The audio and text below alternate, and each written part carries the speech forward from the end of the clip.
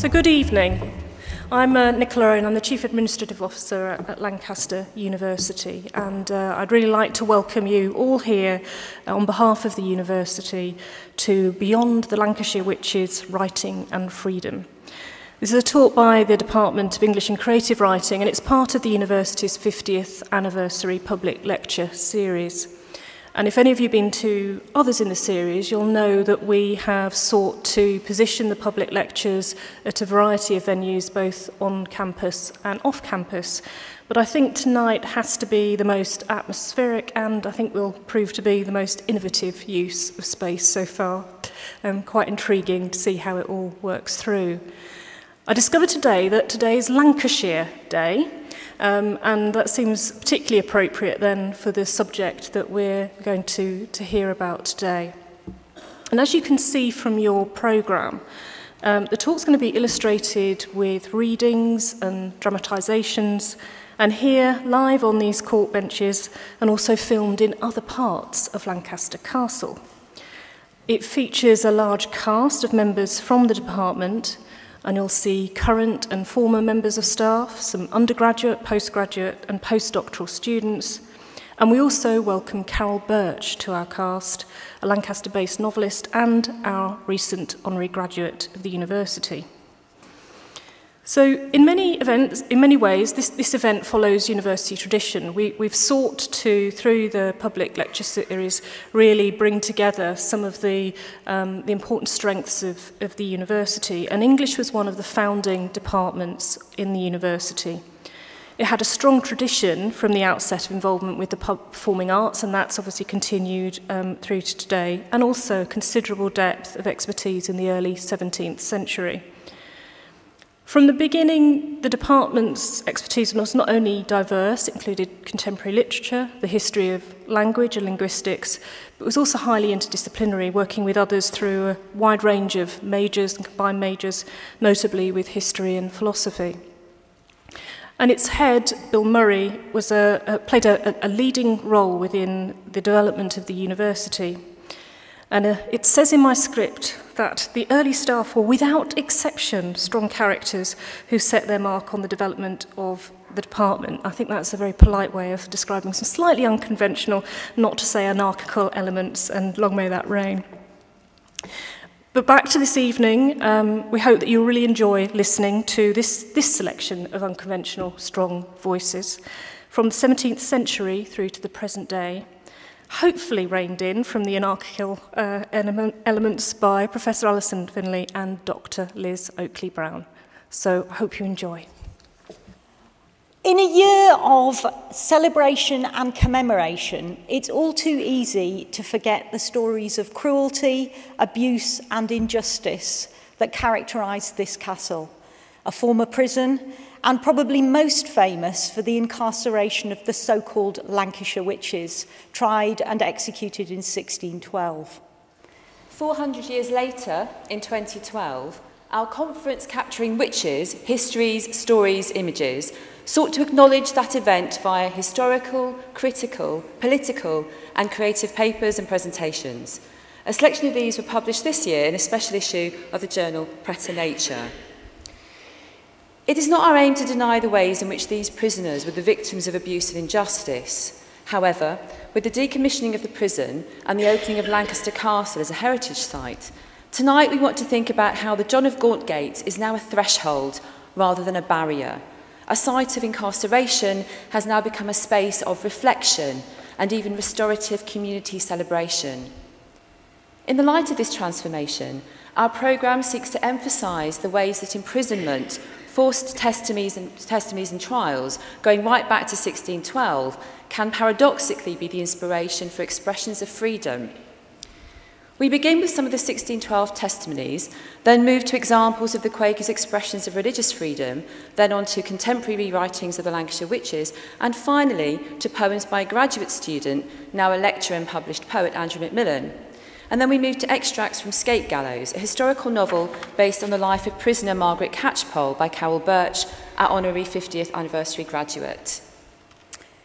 The women accused of witchcraft in 1612 were confined physically and culturally by poverty and prejudice. While witchcraft was the cause of their imprisonment and execution, it also offered a fantasy of agency and communal pleasure. Witches moved freely, feasted together, danced, plotted revenge, activities denied to all these women in their everyday lives. Here then are the enforced testimonies, which are also testimonies of freedom. Extracts from Thomas Potts's printed account of the 1612 trial, the wonderful discovery of witches in the county of Lancaster, spoken by postgraduate and undergraduate students, and Dr. Alison Easton, former member of the department who was much involved with the development of Lancaster's Centre for Women's Studies. The speakers in the film, you'll see, who are wearing deliberately bright colours, were filmed in the darkness of the witch's dungeon in the Well Tower. Elizabeth Southerns confesseth, and saith, about 20 years past, and she was coming homeward from begging, there appeared to her, in the said forest of Pendle, a spirit, or devil, in the shape of a boy, saying to her, if she would give him her soul, she would have whatever she would request. So, let's examine it, in hope of such gains as was promised. Was contented. And the said spirit or devil appeared to her at sundry times about daylight gate, always bidding her stay, asking her what would she have or do.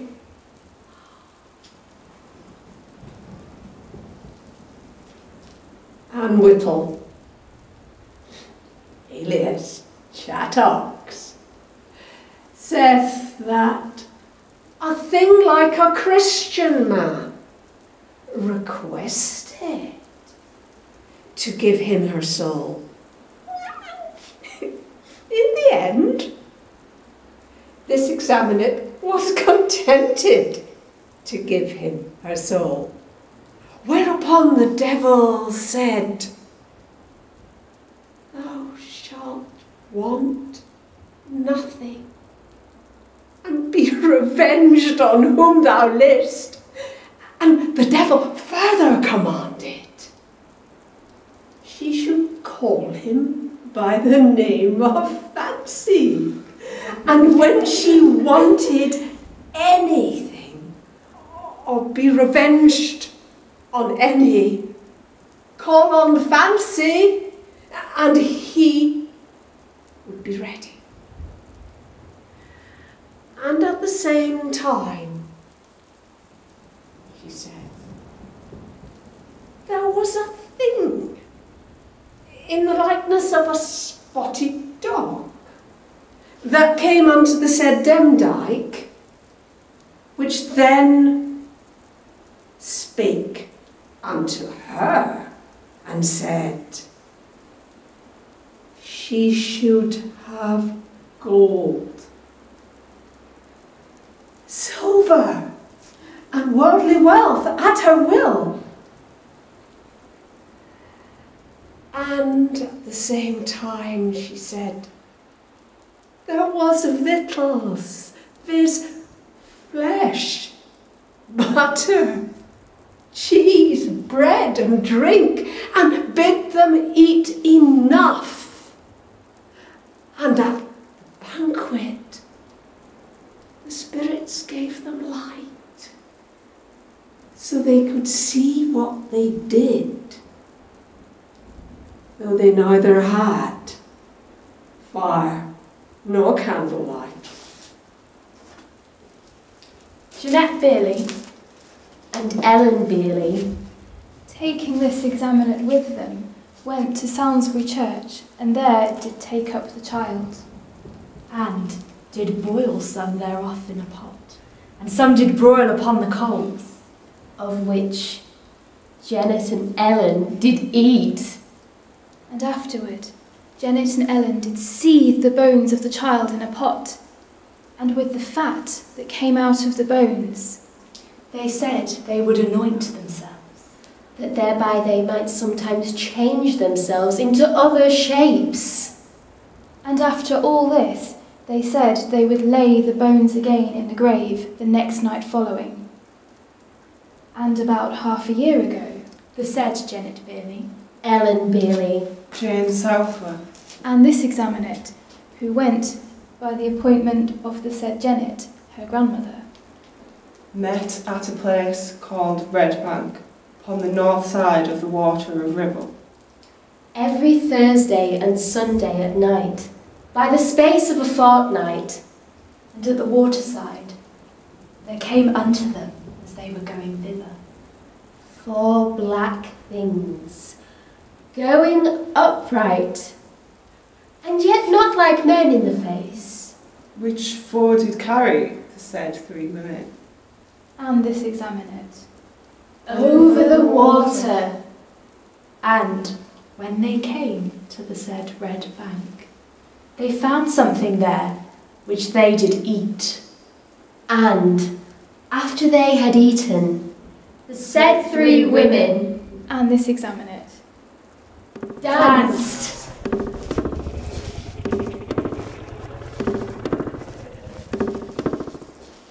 Every one of them with one of the black things aforesaid. After they had danced, the said black things did pull down the said 3 women, and did abuse their bodies. as this examinate thinketh, for she saith that the black thing that was with her did abuse her body.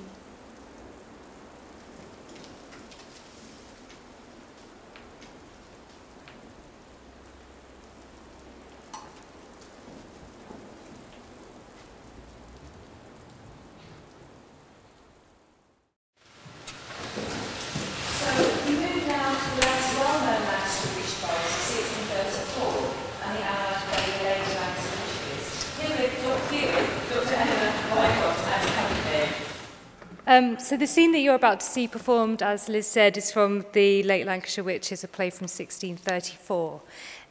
This is an unusual play in lots of respects, partly because in the 1630s the narrative goes that the witchcraft craze has died down, but in fact this play shows that it was still very much alive.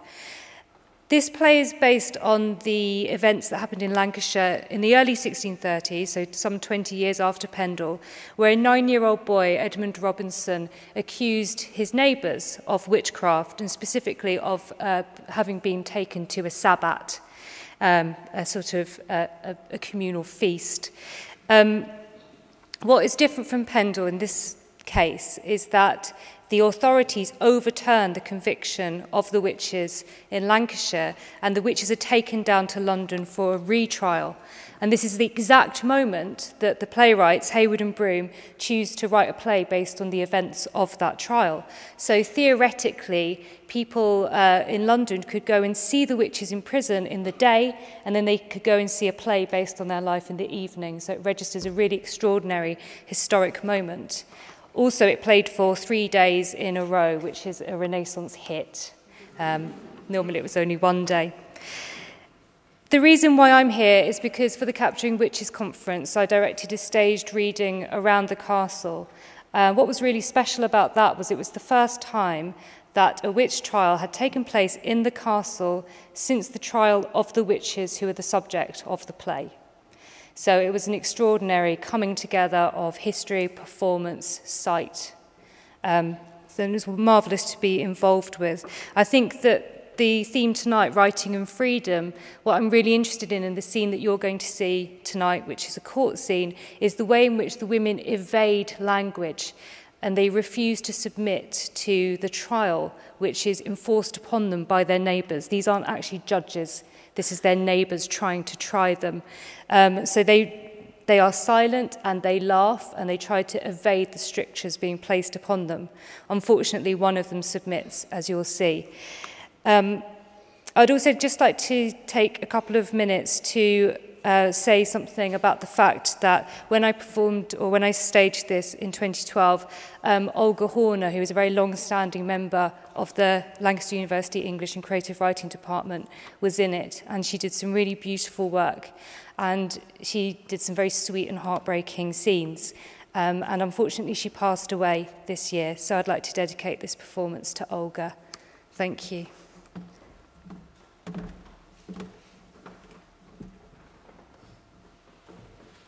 I have catched a whole kennel of witches. They are all in officers' hands, and I will touch here with 2 or 3 of them for a little private parley before they go to the justices. Make a full stop there. Sides, sides. You know her not as I do. Stand aloof there, mistress. Oh, here comes more of your Nauns. Naud Dickerson, oddsfish, and your Granny Johnson too.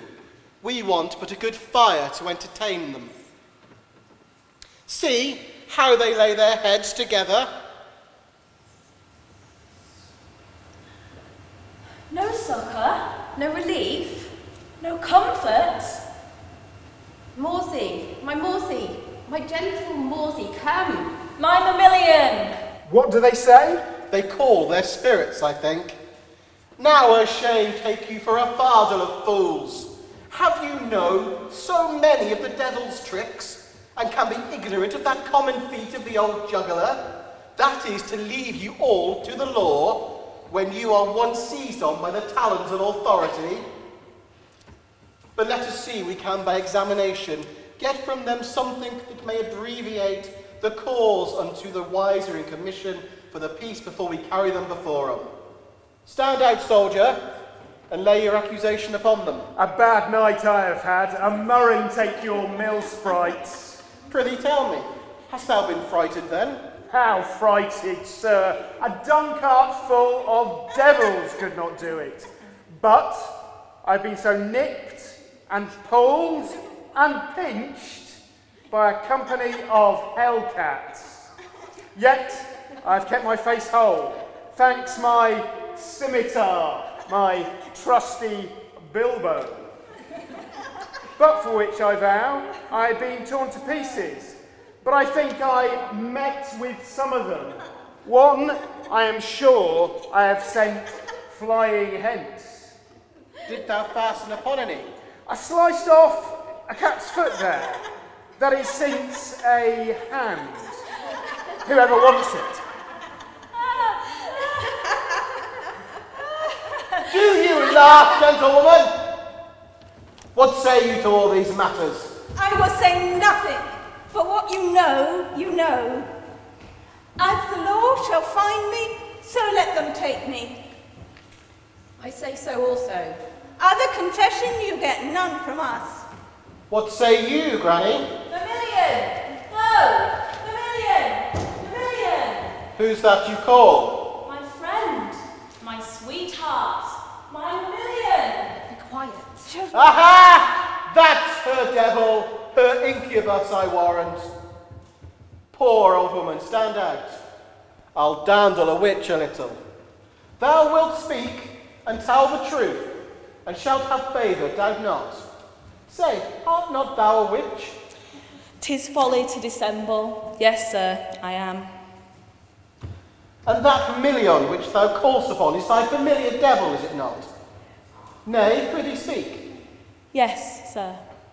That's a good woman.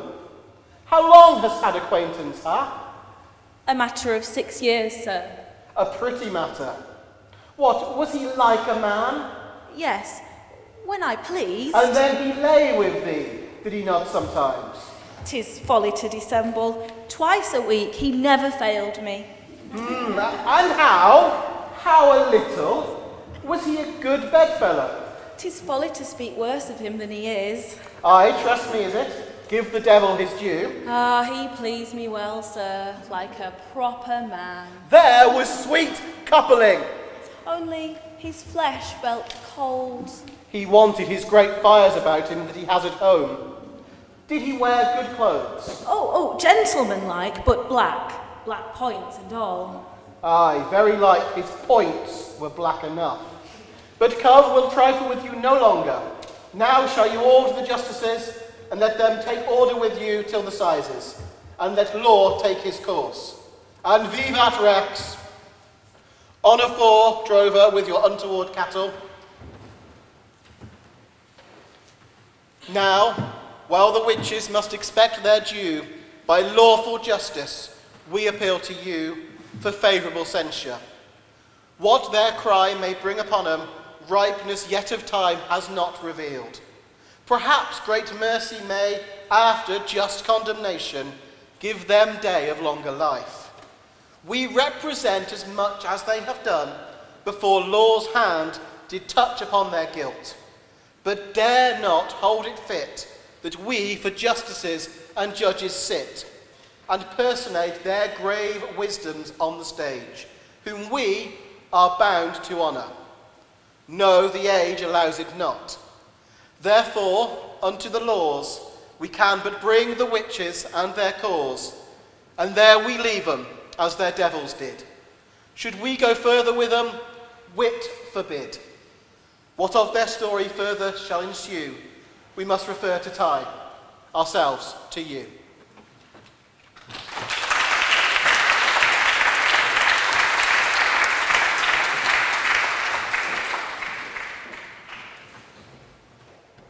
And remarkably, they went down to London and they were released. They weren't found guilty, but they were sent back to Lancaster and imprisoned again, even though they'd been found not guilty.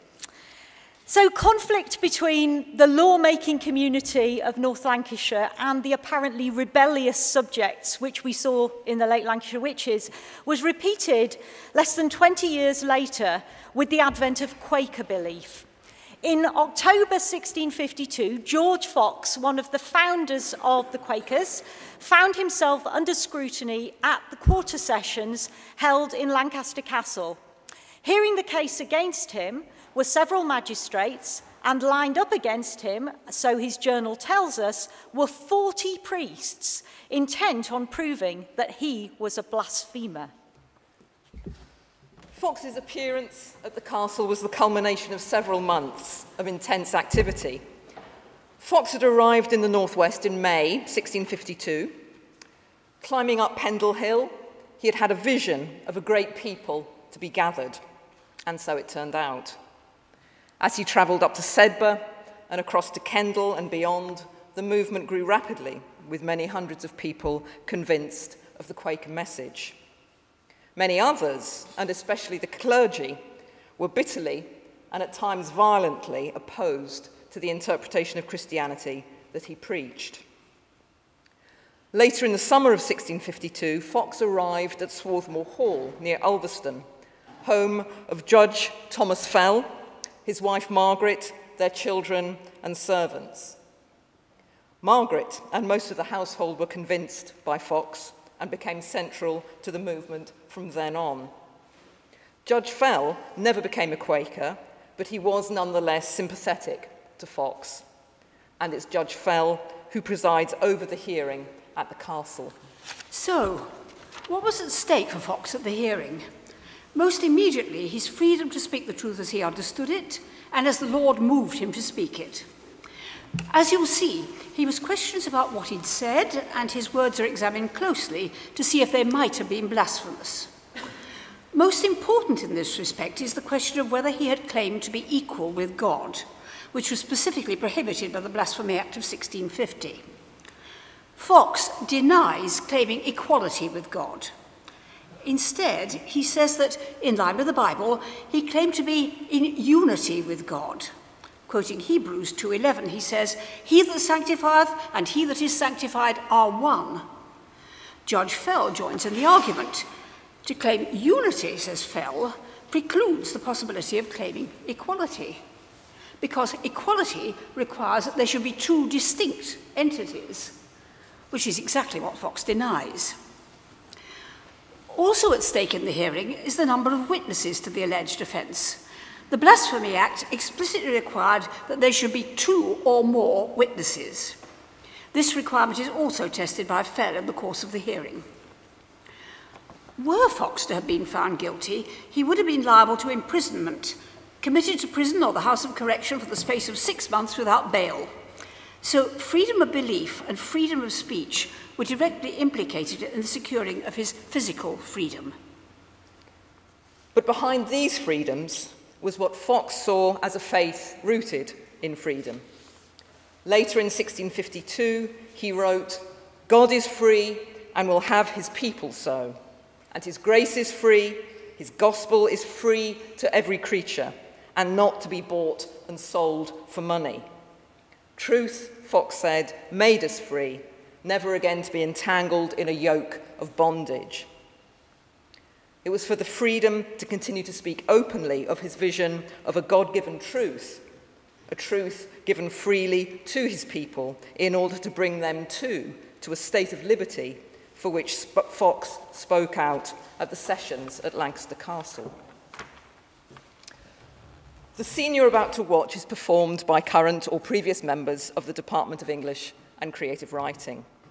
They're joined by David Novell from Lancaster Royal Grammar School, who plays Michael Altham, headmaster of LRGS from 1653.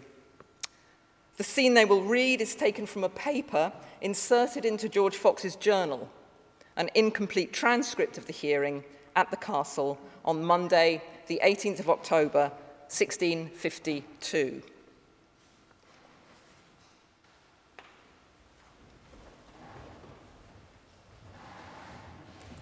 Pray be upstanding in the courtroom. Upstanding.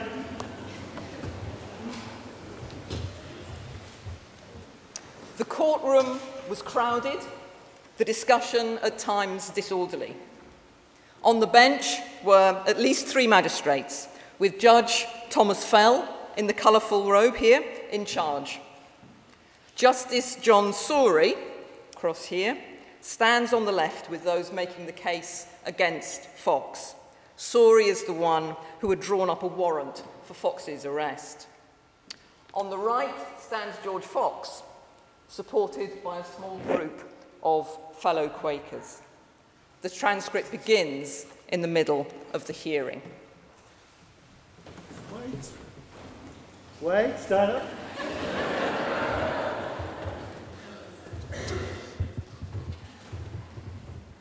You may sit.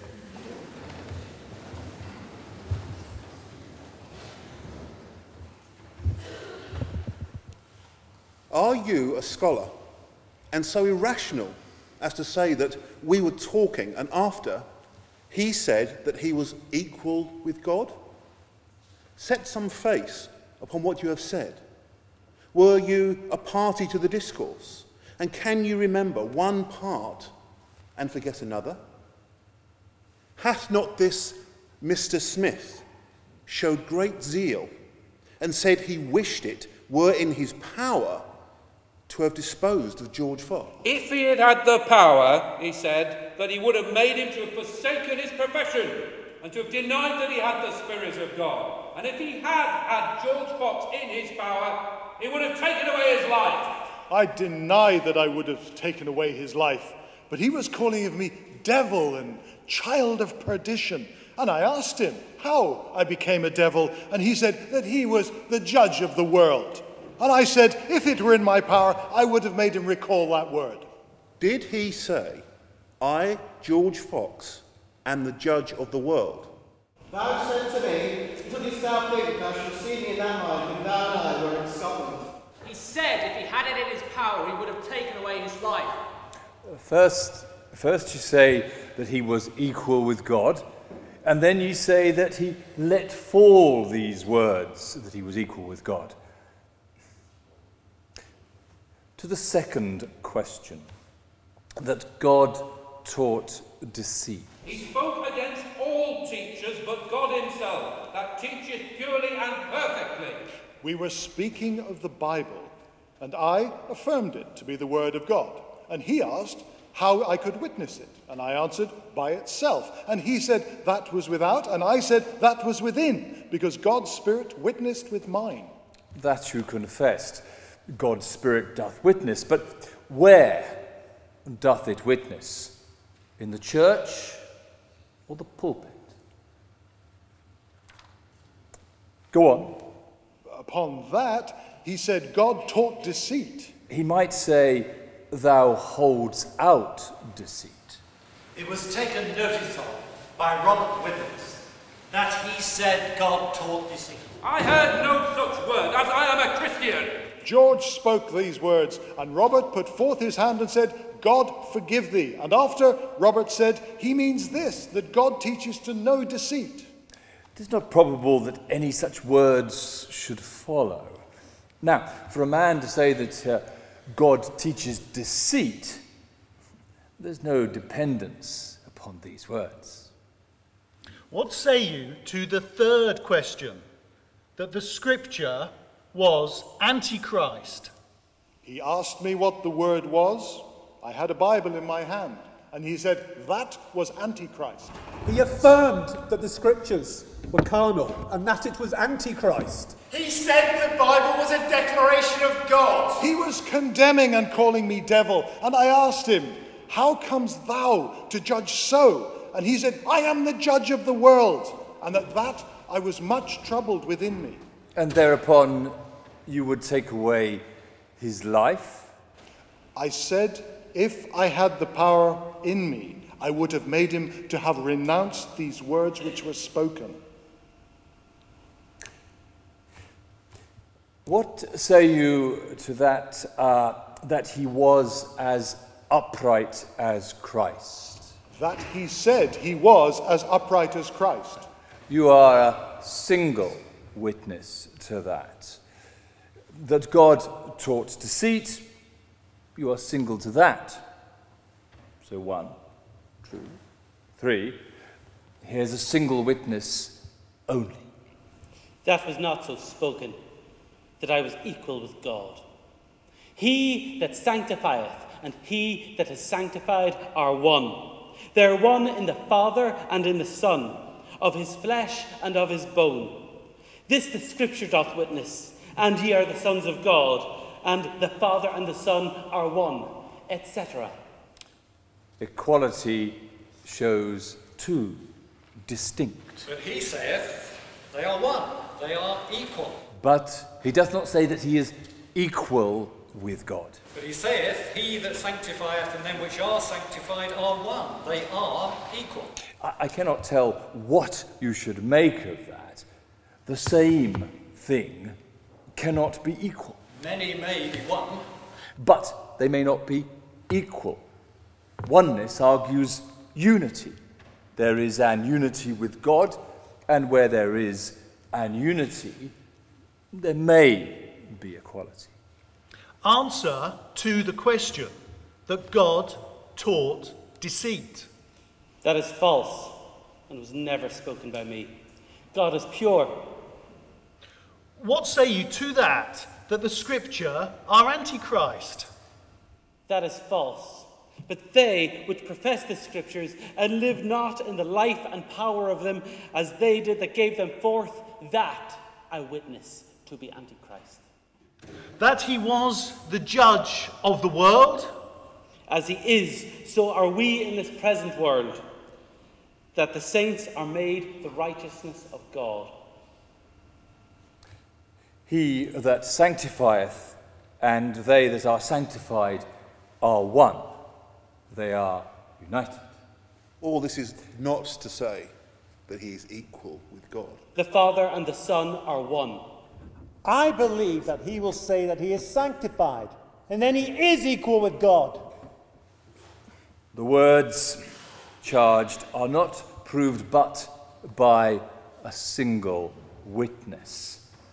Here was a warrant out against him, charging him to be guilty of blasphemy. And there are none of the words that he is charged with within the words of the Acts, and I am persuaded many of these things are put upon him.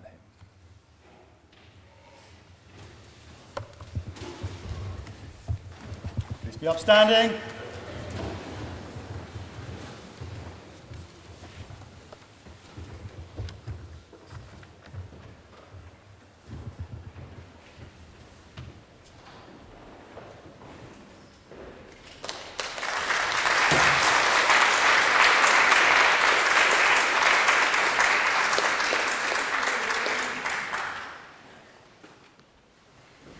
The warrant against Fox was dismissed by the magistrates, As he put it, the Lord's power was wonderfully set over all, and his gospel was freely preached that day over the heads of 40 hireling priests. He was free to continue his preaching work up and down the country and overseas. 12 years later, however, in 1664, Fox once again found himself in Lancaster Castle, this time imprisoned here as he awaited a trial at the assizes for refusing to take an oath, the oath of allegiance to the king. Here is what he said about the conditions in which he was held. And so they committed me again to close prison. And Colonel Kirby gave order to the jailer that no flesh alive must come at me, for I was not fit to be discoursed with by men. So I was put up in a smoky tower, where the smoke of the other rooms came up and stood as a dew upon the walls, where it rained in also upon my bed, and the smoke was so thick I could hardly see a candle sometimes, and many times locked under 3 locks. And the under jailer would hardly come up to unlock one of the upper doors. The smoke was so thick that I was almost smothered with smoke, and so starved with cold and rain that my body was almost numbed, and my body swelled with the cold. And many times when I went to stop out the rain of me in the cold winter season, my shift would be as wet as muck with rain that came in upon me, and as fast as I stopped it, the wind being high and fierce would blow it out again. And in this manner did I lie all that long cold winter until the next assizes.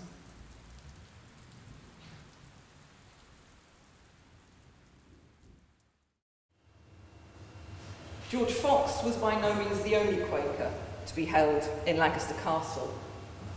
Among the many other friends imprisoned here in the 1660s was Margaret Fell, by now a widow. She was held here from 1664 to 1668, during which time she wrote many pamphlets, including her most famous one, Women Speaking Justified. In this short pamphlet, she argues that women and men share a spiritual equality, and that women who live according to the God-given light within them are therefore as free to testify to divine truth as men are. To make her case, she draws on texts from the Bible, which enables her to equate the silencing of godly women with the work of the devil. As you will hear, her pamphlet relies not on the development of a coolly rational argument, but on the accumulation of a powerful and highly charged biblical idiom.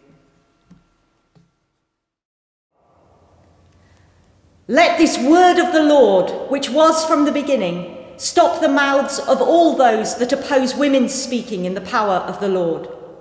For he hath put enmity between the woman and the serpent, and if the seed of the woman speak not, the seed of the serpent speaks.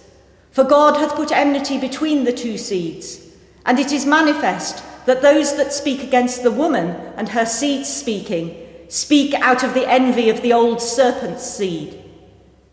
But all this opposing and gainsaying of women's speaking hath arisen out of the bottomless pit and spirit of darkness that has spoken for these many 100 years together in this night of apostasy. But blessed be the Lord, his time is over, which was above 1200 years, and the darkness is past, and the night of apostasy draws to an end. And the true light now shines, the morning light, the bright morning star, the root and offspring of David. He is risen, he is risen. Glory to the highest for evermore, and the joy of the morning is come. And the bride, the Lamb's wife, is making herself ready as a bride that is adorning for her husband. And to her is granted that she shall be arrayed in fine linen, clean and white. And the fine linen is the righteousness of the saints. The holy Jerusalem is descending out of heaven from God, having the glory of God. And her light is like a jasper stone, clear as crystal. And this is that free woman that all the children of the promise are born of. not the children of the bondwoman, which is Hagar, which genders to strife and to bondage, and which answers to Jerusalem, which is in bondage with her children. But this is the Jerusalem which is free, which is the mother of us all. And so this bondwoman and her children that are now born after the flesh have persecuted them that are born after the Spirit until even now. But now the bondwoman and her seed is to be cast out, that hath kept so long in bondage and in slavery and under limits. This bondwoman and her brood is to be cast out, and our holy city, the new Jerusalem, is coming down out of heaven, and her light will shine through the whole earth, even as a jasper stone, clear as crystal, which brings freedom and liberty and perfect redemption to her whole seed. And this is that woman in the eternal image of God, that God hath owned and doth own and will own for evermore. What we're going to do now is to move to the contemporary and to contemporary writings, but we're going actually back, not to the very contemporary writings, but contemporary rewritings of the Lancashire witches again. So I'm very pleased to introduce my colleague, Dr. Catherine Spooner, and she's going to be joined here by Chloe Buckley, transformed from a Lancashire witch into a postgraduate student working on contemporary writings. The purpose of this presentation is to take up where the performances have left off and present a brief overview of the legacy of the witches in contemporary literature and other media.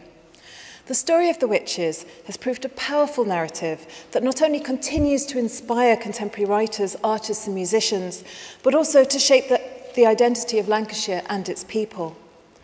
The historical event of the trial has been instrumental in the production of what we might call a literary and cultural Lancashire Gothic. In other words, the construction of the region as a Gothic and occulted space. The first three writings of the witches' story took the form of local folklore and oral storytelling. This evening, we have heard extracts from the witches' testimonies as recorded in Potts's wonderful discovery. As historian Robert Poole comments, Potts's account was intended to demonstrate a modern, rational justice system at work, but unintentionally reinforced the county's long-standing reputation as a sink of superstition. Poole describes how Potts's account circulated in the 18th and 19th centuries, the contents transmitted orally at second and third hand, merging and recirculating with existing stories. He suggests that it is likely that much of what seemed to be oral tradition about witchcraft was actually recycled Potts, whose tales of witchcraft merged once more with the folk culture whence they came. Fact, fiction and folklore were from the first intertwined in inextricable and complex ways. The witches first became the subject of fiction, however, in the 19th century. The Witchcraft Act of 1735 made it illegal to accuse a person of witchcraft, and as a result, witchcraft tales increasingly became less the stuff of belief and more the stuff of entertainment. The first direct fictional representation of the Pendle witches was William Harrison Ainsworth's The Lancashire Witches, a Romance of Pendle Forest, serialised in the Sunday Times in 1848 and a bestseller throughout the 19th century. It is an extravagant and sensational Gothic novel that fully endorses the witches' evil and magic, focusing on their attempts to corrupt the beautiful and innocent Alison Device. It could, in many ways, be said to preempt the British folk horror tradition celebrated in films of the 1960s and 70s, such as Witchfinder General, Blood on Satan's Claw, and The Wicker Man, establishing a kind of folkloric Gothic. Elizabeth Gaskell's Gothic tale, The Poor Clare, published just a few years later, continues the association between the Pendle region, witchcraft, and recusant Catholicism, although it is set around 100 years after the trials. Interestingly, although Gaskell endorses the supernatural, she also portrays the witch as an impoverished victim, bringing her sharp sense of social injustice to bear upon the subject, and anticipating a much later development in the representation of the witches. Along with Ainsworth, however, the most significant text in setting the parameters of how the witches were subsequently represented is Robert Neil's Mist over Pendle of 1951. a novel that straddled the border between serious historical novel, interrogating the religious and social tensions of the period, and pulp fantasy, as you can see from the early cover that I've included on the slide. This novel again imagined the witches as malevolent and as a real threat to the community. Interestingly, however, Neil rationalises this threat so that the witches kill through poison rather than magical agency, thus anticipating the more wholly rationalised approach of the later 20th century. After Mist over Pendle, the next significant wave of interest in the witches was in the 1980s, when Manchester band The Fall wrote the splendidly opaque Lucifer over Lancashire, and director Paweł Pawlikowski used it to soundtrack his influential documentary of the same title. The documentary explores the tensions between evangelical Christianity and modern pagans in 1980s Lancashire, creating direct links between the original witches and the contemporary situation, and deliberately locating them in the political context of Thatcherism and post-industrial deprivation. It exhibits what we might call a psychogeographical impulse, mapping the way the hidden or occulted histories of the landscape continue to exert an influence on its present inhabitants. This theme was taken up again in 2012 in the Eccentronic Research Council's album of Electronica, 1612 Underture, featuring Bolton-born actress Maxine Peake narrating a travelogue seeking out the traces of the witches around modern-day Pendle Hill. In the 1990s, a new wave of writers informed by feminism and identity politics sought to restore the witches' voices and turn them from the objects into the subjects of their story. These poets, dramatists, and novelists sought to expose the social and historical forces conspiring in the witches' oppression, positioning them as victims of poverty and patriarchy. And increasingly, magic was rationalised away. In Richard McSween's play Sabbat, for example, first performed in 1995, there is no magic at all. Alice Nutter is a local wise woman and healer using herbal remedies. Janet Device, a half-crazed beggar whose tales of witchcraft enable her a sense of compensatory power in an otherwise brutal and impoverished life. This was not the only approach to the witches available, however. Joseph Delaney's wildly successful Wardstone Chronicles incorporated witch folklore into a magical, fantastic Lancashire aimed specifically at child readers. And I'm going to skip quite briefly over Delaney, as Chloe is going to talk about these novels in much more detail in a moment.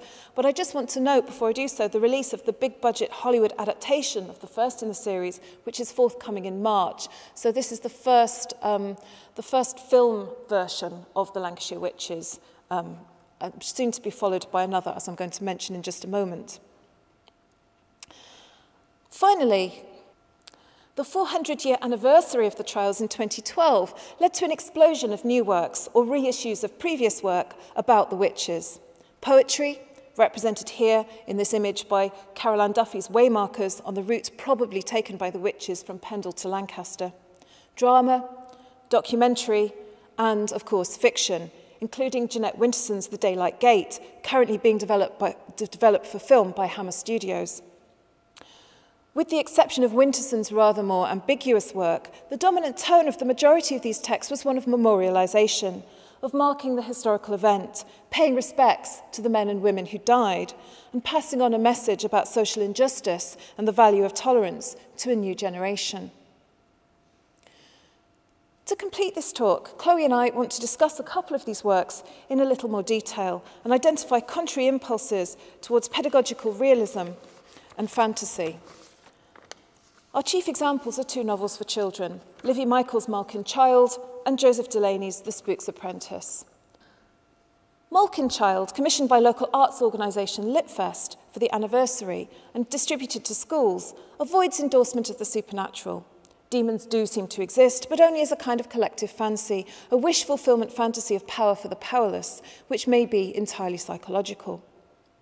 One of the novel's most notable features is the way that it questions the process of historiography, or the writing of history, showing that whoever holds the pen holds the power. In doing so, it has a transparent pedagogical purpose in promoting the value of literacy. As the 9-year-old narrator, Janet, says of Magistrate Roger Nowell, "I wished I could read what he wrote, or even better, that I could write for myself. You never know what someone else is writing about you." This leads to repeated reflections on the fallibility of language in its efforts to recapture historical truth. For example, so that a spelk, meaning a splint, is recorded by Noel as a spell. And moreover, as the use of language as an instrument of power. And I quote at length from the end of the novel. This is Janet speaking. I could see how all their chanting and spelling never did them any good. None of their words had any real power. No one listened to them, not really. No one listened to their side of the story, same as no one listened to me. If Roger Noel had his way, no one had listened to anyone but him. But everyone's got a story, and if they don't tell it, then other people will tell it for them. There's only one way to make your words have power, and that's to tell your own story in your own way. That's why I'm telling it now, to you. In this passage and throughout the novel as a whole, the reader is positioned as privileged, intimate witness, a witness to an alternative testimony, one that will never be heard in court. And this emphasis on hearing the true version of events tends to undercut the emphasis on storytelling and the constructed nature of historical narrative. The purpose is to teach, to convey a message to a presumed child reader that will reinforce the importance of education as a prerequisite of freedom. Okay, so in contrast to this adaptation of the Lancashire Witch's story, Malkin Child, Joseph Delaney's The Wardstone Chronicles keeps very little of familiar historical fact. In interviews, Delaney distances his books from the well-known history and is keen to emphasise that his work is a complete fiction. He simply borrows the landscape of Pendle Hill, the villages, some names, and a detail here and there. In this way, he says, he seeks to avoid criticism. Working in the genre of dark fantasy, these books present Pendle as a treacherous land, populated by a horde of gruesome witches. These characters are not represented as victims of prejudice or persecution, but rather as agents of the dark, who kill children and perform dreaded blood magic. Yet Delaney's patchwork use of details of the historical Pendle constitutes a more complex response than a simple rejection of historical facts and descent into sensationalism. But that's not what is going on at all. The Wardstone Chronicles happily jettison all claims to authenticity that historical narratives struggle to establish. The text is free from any strong, emotional, political, pedagogical, or social investment in the innocence of the witches. As overt fantasy fiction, Delaney's works readily embrace Gothic and fantastic elements that have been looked upon with suspicion by others engaging with the Pendle story. In particular, the commentary surrounding the 400-year anniversary constructed a strong polemic between realist, and therefore good, and fantastical, and therefore suspect, representations of the witches, and fantasy obviously occupied the less privileged position. Critics in particular were quite dismissive of Jeanette Winterson's novel The Daylight Gate because of its use of horror and fantasy. However, the strong generic taxonomies and characters of fantasy fiction necessarily shift the focus away from real people and real events, and thus is able to offer new possibilities for representation. This offers the trial victims agency they are sometimes elsewhere denied. One of Delaney's witches in particular, a girl called Alice Dean, who's about 9 also when the books start, she's another version of the Malkin Child, or Janet Devis, and offers a different way of reading this story. Delaney's Alice Dean is an orphan, and she's taken on her parents' death by her aunt, Boney Lizzie, to be trained in dark magic by the Malkin clan. Like Janet Devis, she turns on her family, escaping the clutches of cruel Boney Lizzie and delivering her abuser to justice at the hands of the novel's protagonists, the Spook and Tom. Yet Alice is never simply represented as a reformed witch, betraying her family to save herself, nor is she a vulnerable abuse victim exploited by others. Rather like Potts's Janet Devis, Alice must prove her modesty, government, and understanding in giving evidence against her family and help the good guys, the main characters, Tom and Spook, enact justice. Tom convinces himself that Alice is an innocent. He tells himself Alice had been a victim too. But Alice will not be recuperated by this act of social work on her behalf. Alice always resists any attempt to fix her position. She's neither innocent nor villain. The main character, Tom, realises that there is no way for him to know if Alice is innocent or not. She might end up neither good nor bad, he says. She might end up somewhere in between. That would make her very dangerous to know. Alice grows as the series progresses, fluid, changing, unfixed, and powerfully potential. Janet Davis, on the other hand, seems destined to be fixed as either a gothic child spectre, as she is in BBC 4's The Pendle Witch Child documentary of 2011, fronted by Simon Armitage, or an illiterate victim, as she is in Malkin Child. Moving beyond the historical facts into the terrain of fantasy provides a space where we do not need to know the truth. Fantasy offers the opportunity to recognise that the reconstruction of the past is as much a process of myth-making as it is discovery of truth. Moreover, the generic taxonomies of fantasy and its freedom from historical veracity offers the witches a more complex and ambiguous role than they have been offered elsewhere. So in this presentation, we have shown how writing in different ways offers different stories of those condemned as witches in 1612. Different genres of writing offer imaginative freedom to explore history beyond the bare facts.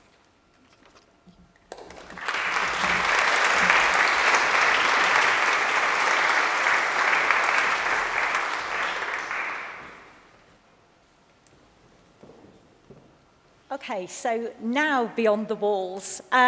Imprisonment doesn't necessarily require huge walls like those of Lancaster Castle.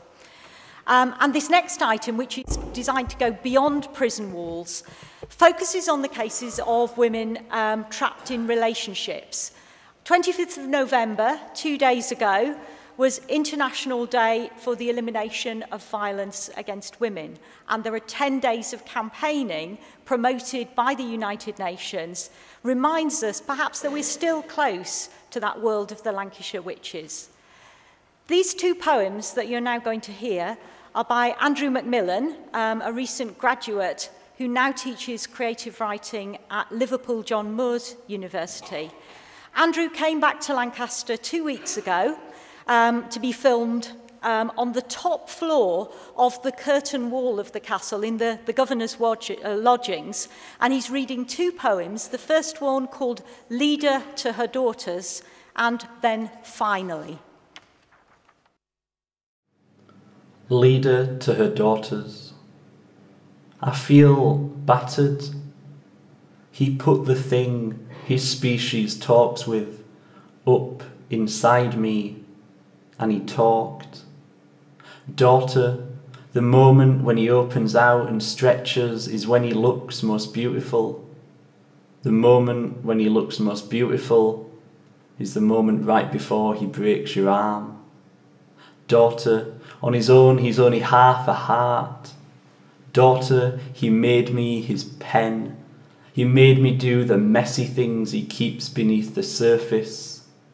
Daughter, his feet, his eyes were hungry for the sky. When he came, he made a sound that still hatches in my throat each morning. How typical of a man, daughter, to pretend he didn't understand, to think my outstretched hand might be an offering of food. Daughter, to think that I would feed him. Finally, a day will come when, woken by the xylophone of sun through blinds, you'll realise that the beach was not the place where horses tore the sand to ribbon, that the scent of him has lifted from the last of the sheets, that he isn't coming back, that it hasn't rained, but the birds are pretending that it has, so they can sing. Okay, and finally, I'm delighted to be able to introduce the novelist, Carol Birch, who's one of the university's 50th anniversary honorary graduates. And Carol is going to read 3 extracts from her 2008 novel, Scape Gallows, which is based on the life of an 18th century prisoner, Margaret Catchpole, whose writings Carol researched when in Australia. So the short film that you're going to see while Carol is reading records some examples of how those people who were imprisoned in the castle across history literally inscribed themselves by writing into the fabric of the building with letters, with dates, and with photographs. Thank you, Carol. I didn't actually go to Australia, I'm afraid. The passages that I'm going to read are from Scape Gallows. It's my fictionalised account of the life of a real woman, Margaret Catchpole, who in the 18th century was twice condemned to death. She was twice in the death cell, twice she was reprieved, and eventually she ended up being one of the first of the deportees to Australia when it was a new penal colony. Now, in the 18th century, the penal code in this country was absolutely draconian. To give some examples, a 7-year-old boy was hanged in King's Lynn for theft. There was a case of a woman who was hanged because she had actually, in a draper's shop, had picked up a bolt of cloth, thought about stealing it, then decided not to and put it back down again, but she was still hanged, and so on. You could basically be hanged or burned for what seem very trivial offences by our standards today. Thousands of men, women and children were hanged and burned, and Margaret Catchpole's offence was for horse stealing. She was servant to a wealthy family in Ipswich called the Cobbolds. I don't know if you've heard of the Tolly Cobbold beer, the brewers. She was their nursemaid and servant, but she had a double life. She was also the girlfriend of a smuggler, Will Lord, and the bit that I'm going to read you is from a time when this actually did happen. Will was imprisoned in London for a trivial offence, and she stole a horse, dressed as a boy, and rode to London to try and sell the horse to buy his freedom. Of course, she didn't succeed, and she ended up in the notorious Newgate jail. And this is what she experiences in Newgate. Rooms opening into rooms. We were in a stone maze, the maggoty burrowings and windings of the jail. There was nothing at all in that place to lift the spirit or please the eye, or indeed any of the senses. And the further in we proceeded, the deeper grew the smell. Imagine a privy left forgotten and unemptied in the high summer. Imagine dozens of them and the heavy, stagnant air, like a hand sitting on your face, making you want to cover your mouth and nose. But you couldn't. And as the smell thickened, so did the noise become more and more diabolical. A rabble on a market day, a crowd around the gallows, muffled and moulded by walls, distorted by echoes. We walked down a passage with strong black doors on either side, one of which reverberated to constant blows as if a mindless monster was hurling itself against the door. Behind another, someone screamed as if demons were nipping at her. They put us under the ground in a dark, foul place, with low shelves all around the walls and women lying on them. I had a mat and a blanket, a big iron ring in the floor to which the guard attached my shackles, and a chamber pot, crusty inside. A fire winked through the darkness. I made out women sitting about it, the rising smoke of pipes, here and there a candle. Women shouting, pissing, drinking, shrieking with laughter. Nearby, someone moaned. Margaret was actually unusual for the servant class of the day in that she could read and write. I think if I was ever imprisoned, I would go mad if I couldn't have access to paper and pencil and to books. And I think that's why it's paramount that prisoners now should have access to this, and it is actually being wound back away from them. The access to books is being made harder.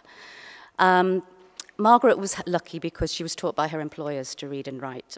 And it's very fortunate for us because when she was eventually transported, she was a great letter writer. She wrote many letters home and to the Cobbolds, to her uncle and aunt Leda, to her other uncles and aunts and to her father and so on. And she left us a fascinating account of what it was like to be a prisoner in the early days of the penal colony. She was a great letter writer, and when after 2 weeks in Newgate jail, she was actually moved to her home jail of Ipswich, the first thing she did was sit down and write a letter to her father and her brother. Thursday, 6th of July, 1797. My dearest Dad and Ned, it is with great pleasure I pick up my pen to inform you I have this night arrived in Ipswich. Please come and see me. Is Ned angry with me? Please tell him to come. I am happy to be back home. This jail is so much better than Newgate, which is a shocking place. Here I have my own cell where I'm writing to you now. I'm also writing to my uncle and Aunt Leda, and Aunt and Uncle Catchpole, and to Mrs. Cobbold, who has been so very good to me and paid all my costs in Newgate. She has paid Will's costs too, so now he is free. That is how kind she is. He has sent me a very nice letter saying all will be well, and I've told him he must write and thank her, so she will see what an educated man he is. From my cell, I can see the willows at St. Margaret's Green if I stand on my bed. I can see the fields where I used to take the children for their walks. Dad, can you get some things I left at the Widow Sire's? A blue cap and a piece of amber and my bit of green muslin with the roses on. I left them all in the top front room. Don't worry about me, Dad. I'm to go to the assizes at Bury on the 9th of August. But in fact, there was need to worry, and Margaret was sentenced to death at the assizes. Here she is in the death cell, and this is the final clip. After the candle was out, I wrote in the dark, another letter to Dad and Ned. I didn't want to go to sleep. I didn't ever want to sleep again. Time was short. I must see Will before I died. Died. The word itself was strange. 2 days and nights passed, and I didn't sleep. We bad women, I thought. Me and Jane Brewer I saw hanged when I was 6. How the death sweat shook her. Anne Bedingfield, burned to fine ash, and her lover hung on Rushmere Heath. Mary Bryant, who got away from Botany Bay but lost her babies. Bad women, all of us. Sisters we were. And brothers. They say I shall suffer Saturday week. My hands were cold and covered in sweat. The body has wisdom and knows. My life had quivered down to one big prayer from me to everything that was not me. Do not cast me off. Do not shed me like a skin. Time ran by like sand. It lasted an eternity. There were certain aches, one grinding, impossible in every part of me, the pull of fear. One cruel and bloody right in the centre of my heart, and that one was grief, I suppose, stabbing at the thought of Will and my dad and just about everyone I ever knew. Everyone was dear to me now. Even Aunt Leda, even John Luff, even Matt Sampson, who'd made such game of me at Priory Farm and got me in trouble. Everyone's dear when you're about to die. I hadn't thought about Priory Farm in ages. On Saturday afternoon, a week to the day before death, I fell into a strange, deep sleep and dreamed I was there, running about under the trees near the wooden bridge that used to go over the stream that came out of the moat. I was playing with Bosun, the turnspit dog, and it was a beautiful day. Glorious sunshine. Spring it must have been, because the daffodils were out. We had a lovely romp, Bosun and me. It was a very happy dream. Someone shook me awake. Rise and shine, a voice said. It's time. Thank you.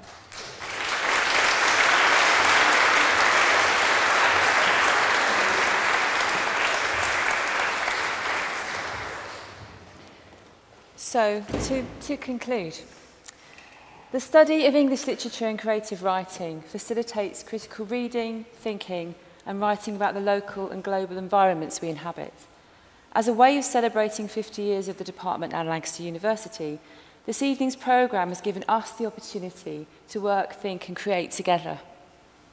And it's been wonderful to have everybody within the department working so well together. So thank you very much, everybody, for contributing. While this is something which is part of our everyday professional lives, tonight's celebration has also provided an opportunity to reflect upon this noteworthy Lancastrian space and what is actually meant by writing is freedom. Thank you very much for coming.